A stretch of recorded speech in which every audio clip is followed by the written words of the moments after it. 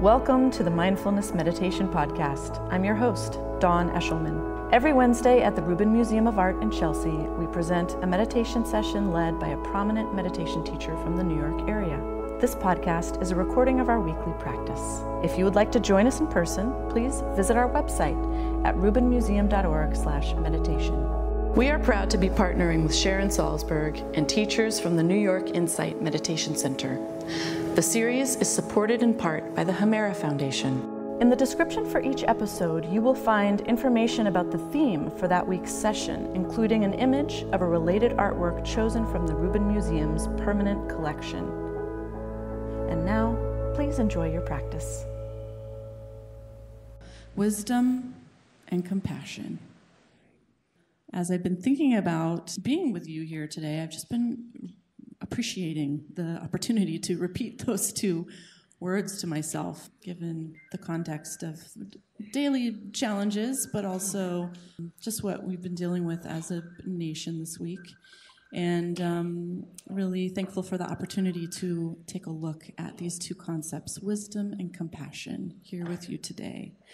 And the two ritual objects behind me represent wisdom and compassion. We have the Vajra, or the scepter, which is that compassion aspect. And it's not just compassion, it's compassionate action. So it's having skillful means and the ability to act out of a place of compassion. And then the bell, representing wisdom, or the kind of a clarity of truth. And if you imagine hearing the sound of a bell, it can be very clear and strong and really give you an experience of that clarity, right? So I think one of the most important takeaways from these two concepts of wisdom and compassion, and the fact that they, through perfecting these skills, Tibetan Buddhists believe that enlightenment can be reached, liberation. But the overarching concept there is that it's really for the benefit of all that this is practiced, and not just us individually. So I love that overarching concept and keeping that in mind as the ultimate goal. So Tracy Cochran is here with us. Delighted to have her back. She's a writer and editorial director of the quarterly magazine Parabola, which can be found online at parabola.org, and of course upstairs in the shop as well. It's a beautiful publication. She's been a student of meditation and other spiritual practices for decades, and in addition to teaching here at the Rubin, she teaches at New York Insight, and every Thursday and Sunday at Tarrytown Insight in Tarrytown, New York. Her writings and teaching schedule can be found online via Parabola on Facebook and Twitter, and tracycochran.org. Please welcome her back, Tracy Cochran.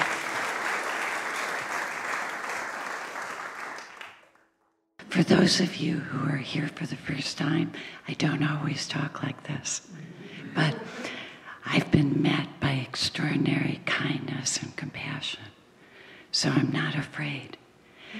And I'm glad that I have this kind of spooky voice, because I'm going to tell you a ghost story. A ghost story in August. So, many, many years ago, when my mother was a little girl, she lived in the panhandle of western Nebraska in the prairies. And one night, as she drove with her father, she saw in the distance a cross burning and a circle of Ku Klux Klan. And she was full of terror. Even many years later, when she told me the story, there was still fear in her voice, because she was the daughter of Danish immigrants who stood out from the rest of the community because of their heavy accents and their foreign ways. So my mother was terrified that these men in hoods would come for them with their torches and their guns. Now, my grandfather worked very hard, and he was a very prosperous man, which some people in the town really hated, because they thought that his prosperity and his happiness and the happiness of his family, as they saw it, was taking away from them. That's what they thought. So, undeterred, he built a big brick house for his family. They had 6 kids.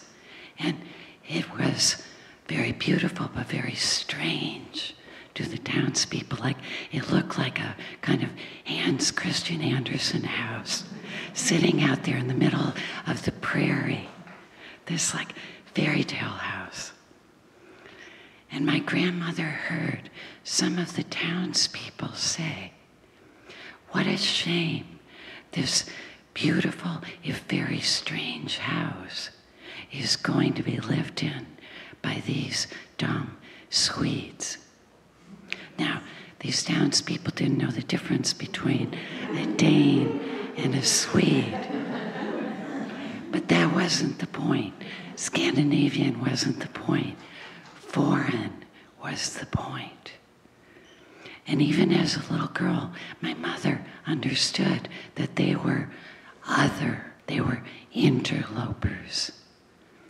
These people believed that their happiness, their strange and beautiful Hans Christian Andersen house, their flourishing, took something from them. So, as a little girl sitting there in the car, looking at this burning cross, she said, "Daddy, are we going to die?" And he said, in a very thick Danish accent that I cannot reproduce. Nobody can speak Danish except Danish people. It doesn't trip off the tongue. But he said, "Notice always how they cover their faces, and notice how they dress like ghosts, not like humans." So yesterday, who knows why, I Googled Ku Klux Klan. Something was in the air. And one of the theories of the way they dress the way they do, there are a whole bunch, is that they're dressing like angry Confederate ghosts. So I'm here to tell you that in Buddhism, the ghostly realm is a hell realm beneath the plane of the human. Those who descend into the realm of the angry ghost don't have the same possibilities that we have. They're under very heavy laws because they're captured by the fear and the hate that haunts them. So the Buddha was once confronted by his monks when they were living in the forest, and they were terrified because the forest was full of ghosts and angry and evil spirits. So the Buddha taught them metta, loving kindness practice. Imagine that. Not so that they would space out, but so that they would remember who they were and the capacities of their own hearts and their own bodies. And remember that night when the Buddha was terrified because Mara brought the images of terrible armies, of hate, of fearful things. The Buddha reached down and touched the earth. That was his answer. the first thing we do when we sit is remember the body, the sensation of sitting in a body, breathing, connected to life, connected to the earth that supports us, connected to the stars, because our body is literally made up of the same elements of the stars. Life is with us, the whole of life. And then in the metta practice, we soften the heart and bring these phrases, may I be well and happy and safe, and may all my good purposes be fulfilled. And we remember the power of compassion, that we're not alone. There is innate goodness in ourselves and in this room. Just listen to me. I dare to sit up here with this raspy, croaky voice, totally trusting the goodness and compassion that just spontaneously meets me. So I want to remind you a story I told. I'm going to just tell it in a sentence. Once I met Andrew Young, who was the mayor of Atlanta. He was the ambassador to the United Nations, and he marched with Martin Luther King. And he said to me, personally, how do you think that Martin dealt with fear? He was full of fear. But Martin knew the truth. And he lived it every day. It was always with him. And he has written and he has spoken about that truth, as Dawn said, the sense of being part of the greater wholeness of life. We totally are, every single one of us, have been given these bodies and these hearts and these minds. And we can turn towards that wholeness at any moment. And the interesting thing is, one of the most available ways is through kindness. Turning this kindness practice towards ourselves, this compassion. We give ourselves back to ourselves. We remember who we are. We're not ghosts. So I thought it would be interesting I don't want to waste this wonderful voice of mine, that today we could do a little metta practice.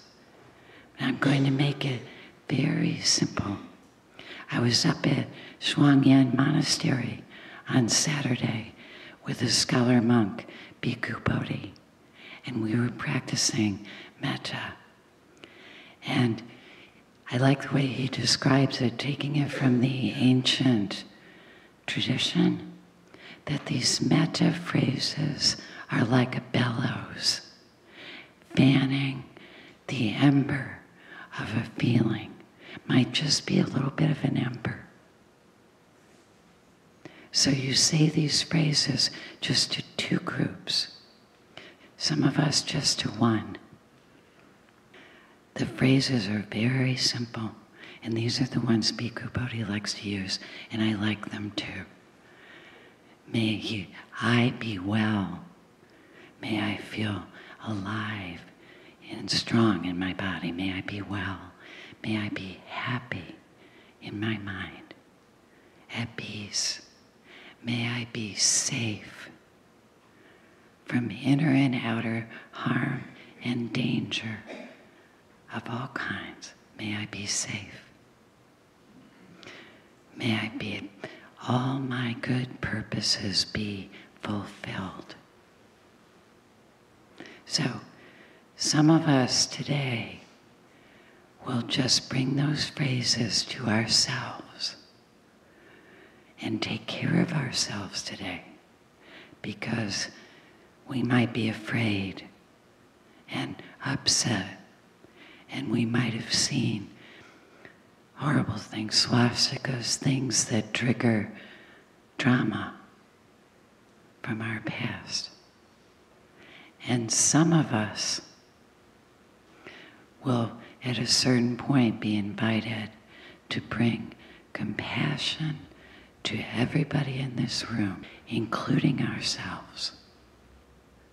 We always start with ourselves, and we always include ourselves, because that's our way of remembering that we have this subjective inner life. We're not just thoughts, and we're not just what comes in from outside.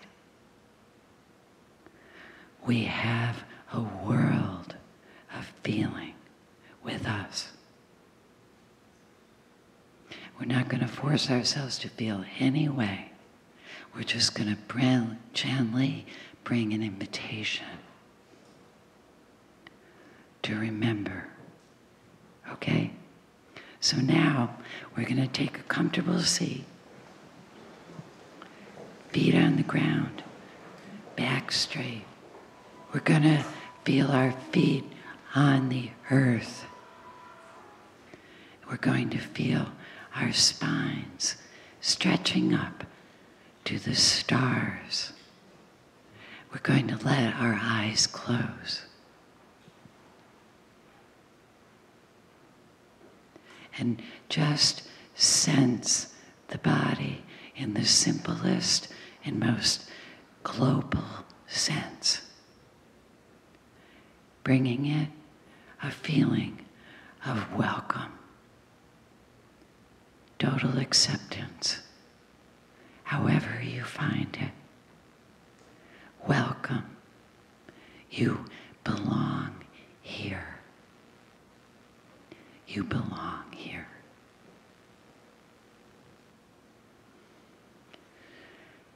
And as you feel the body begin to relax and soften just a little bit, bring the attention to rest on the breathing. In the simplest way, just notice in-breath and out-breath, either in the chest or as a sensation of air in the nostrils.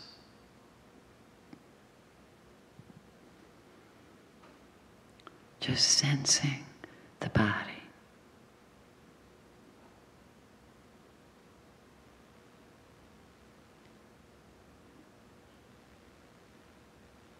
Noticing that sensations are present, thoughts, tensions. Allow everything to be exactly as it is, without judgment, without any kind of stress or pressure. Letting be.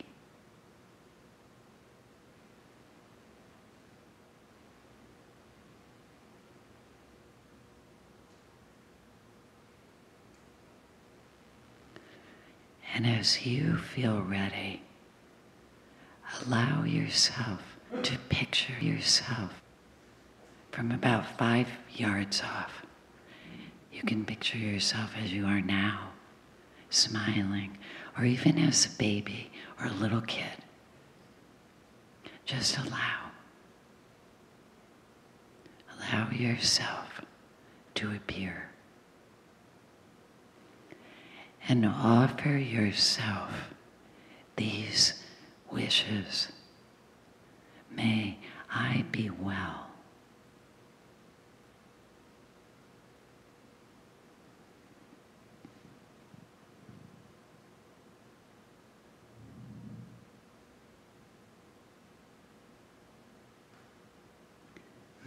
be happy.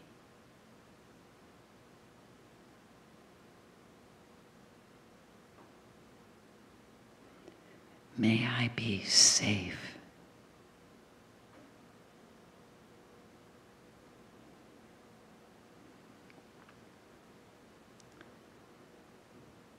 May all my good purposes be fulfilled.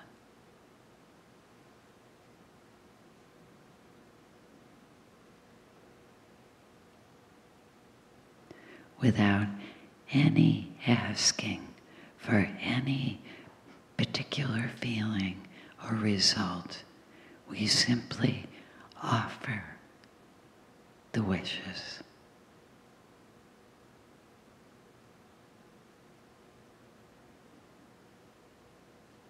And when we get lost and forget, we come home to the body and the breath without judgment or comment, and we begin again.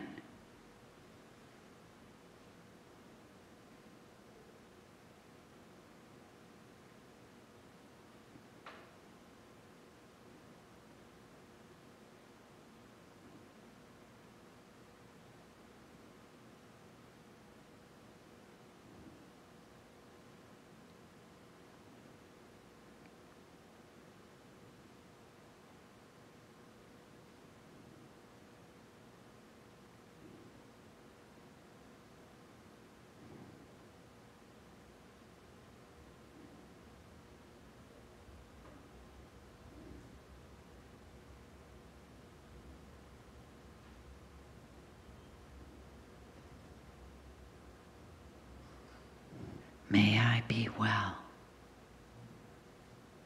happy, safe. May all my good purposes be fulfilled.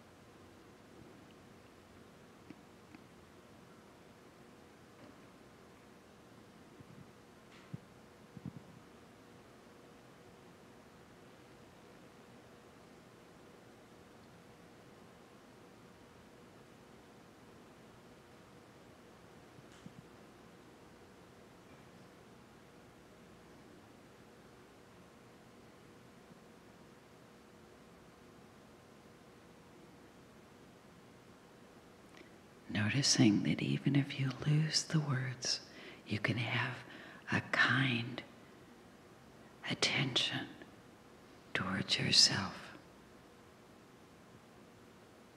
allowing yourself to be with no judgment.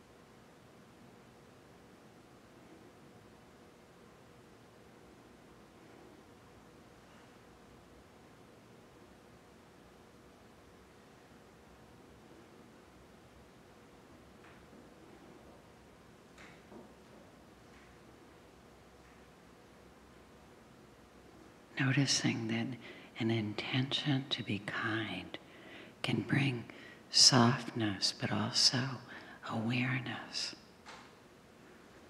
sensitivity.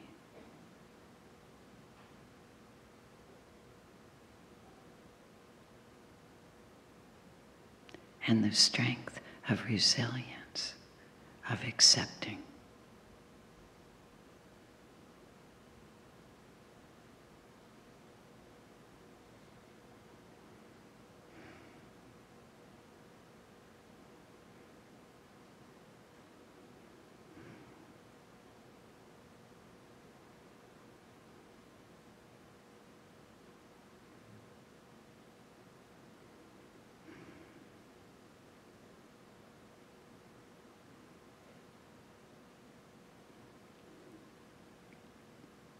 Now, some of us will stay with ourselves, and some of us will include everyone here, including themselves,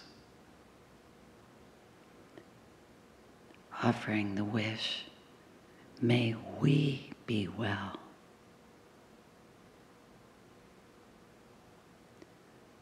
May we be happy. May we be safe. May all our good purposes be fulfilled.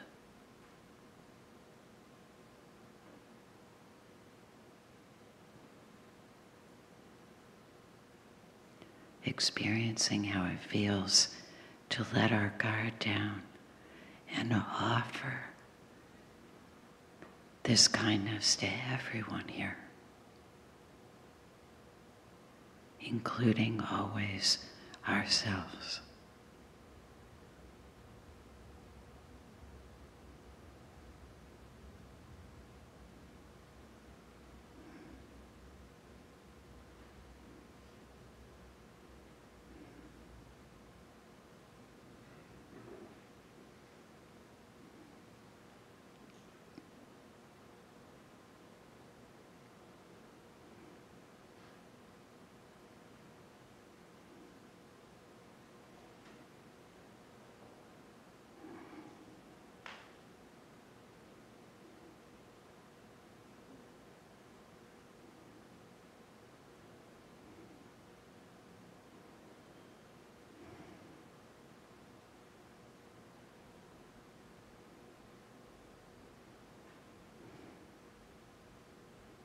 May we be well.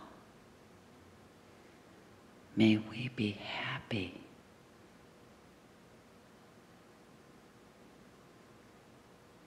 May we be safe.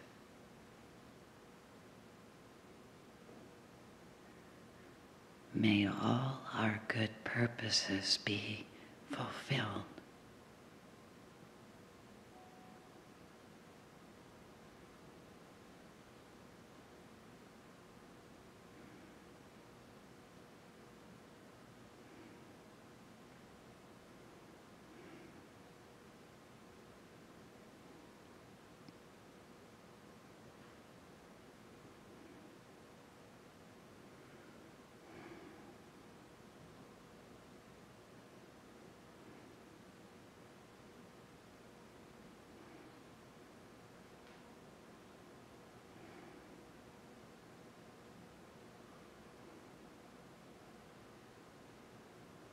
Notice how it feels to receive this kindness from others.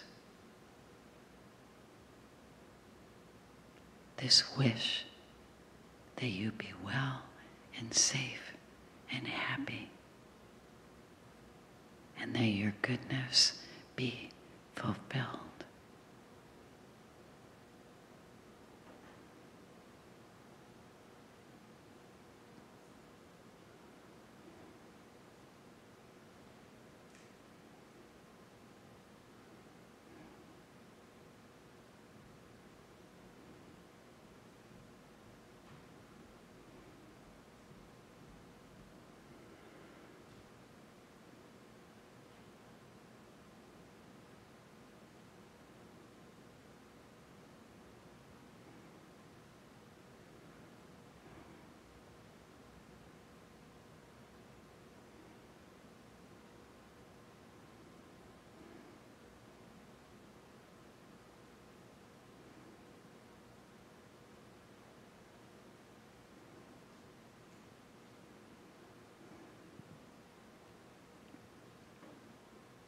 When you get lost, you come back to the body and the breath and the sensation of being here, right now.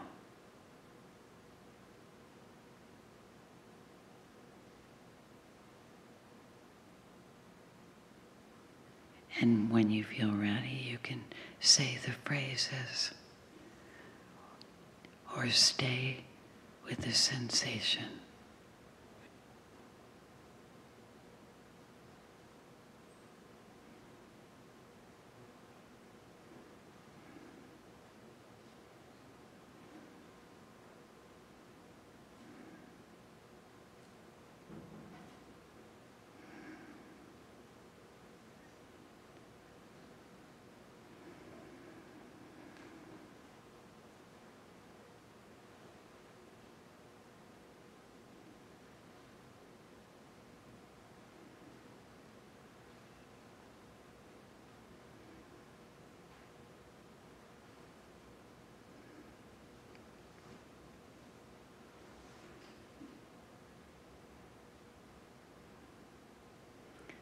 Allowing everything to be exactly as it is.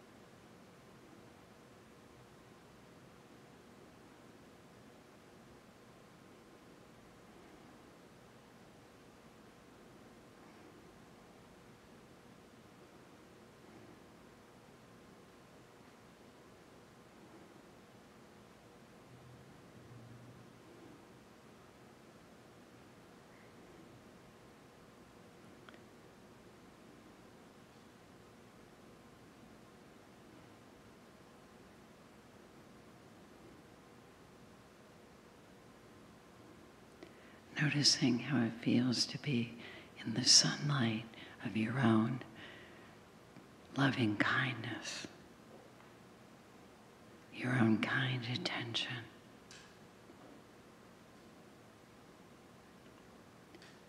And the kind attention of others.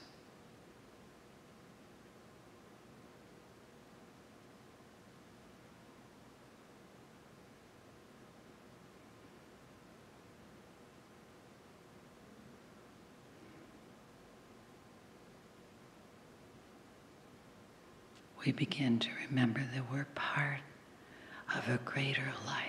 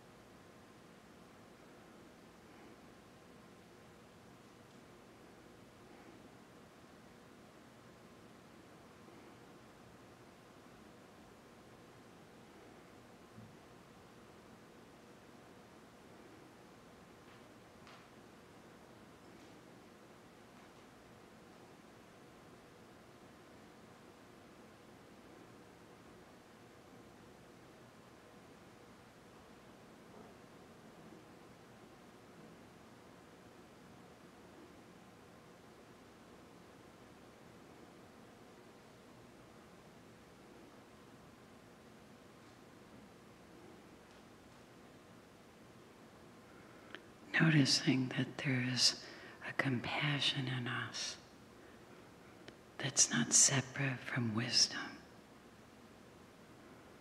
It's a responsiveness, a willingness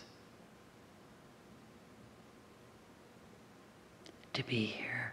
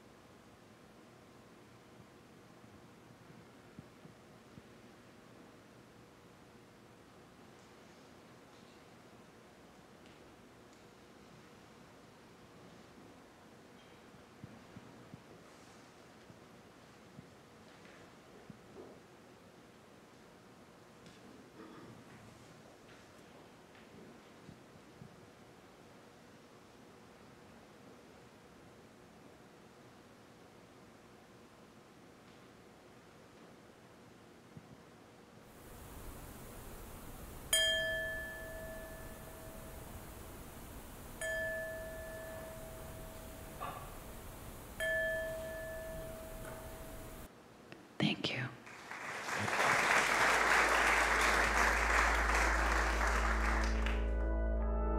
That concludes this week's practice.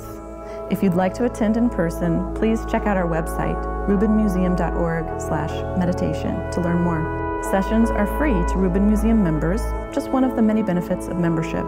Thank you for listening. Have a mindful day.